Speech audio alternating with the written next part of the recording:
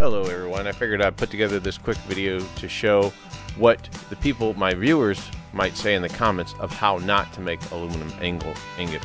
However, when I'm finished, I actually have some.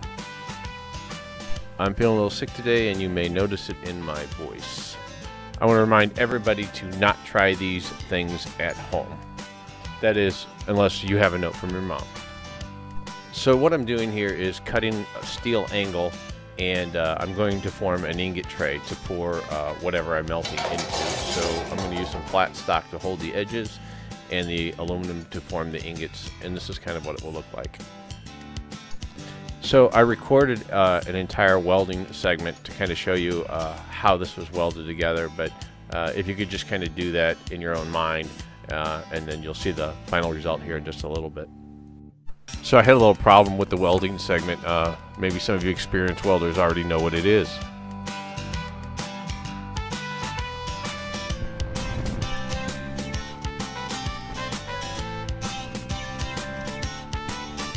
I'm using end cuts from 80/20 T-slot aluminum. My buddy Steve gets me these from where he works. Of course, the 80/20 won't fit in the crucible, so that's why I'm cutting them in half. So now we're getting the heating thing out, and it takes a while, and as you can see, the aluminum still doesn't fit in there very well. So I speeded up the action on this so you can see it heating up, but it probably took about 30 minutes to get all the way up to temperature. And then here in a minute, I'll show you, as you put a piece of aluminum in, you can see the temperature drop about 100 degrees and come back up. I also filmed a section where I kind of showing you in the crucible what the molten aluminum looks like, but it was shaky and out of focus, and it would have been right here. And here's a nice shot of the back of my hand. You guys remember these from my earlier videos. So the next series of videos is played back at 32 times speed.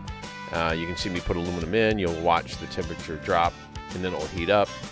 Anyway, it goes back and forth.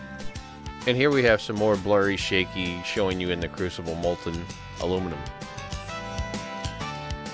Here's a quick tip for you guys. If you want to get a bunch of nasty comments from your viewers, make sure that you do all of these activities with no gloves on.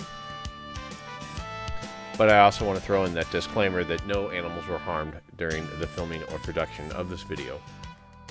And 2 minutes and 38 seconds in, we're going to be pouring liquid metal into the ingot tray. Look, Ma, no gloves.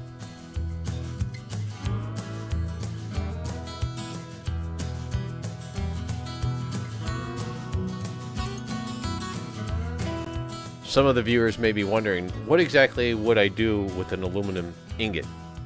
Well, I'm going to let my viewers answer that question below in the discussion area. Anyway, in case you're wondering, don't touch any of this. Don't touch the aluminum metal, don't touch the ingot holder, don't touch the anything. Otherwise, you'll get hurty, burny fingers. So we're going to do this a few more times at high speed and then close out the video.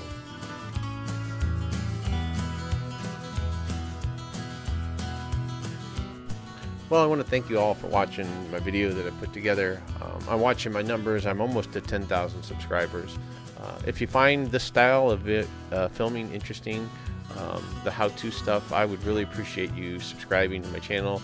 Give me some thumbs up. Give me that 10,000 mark. Thanks, guys.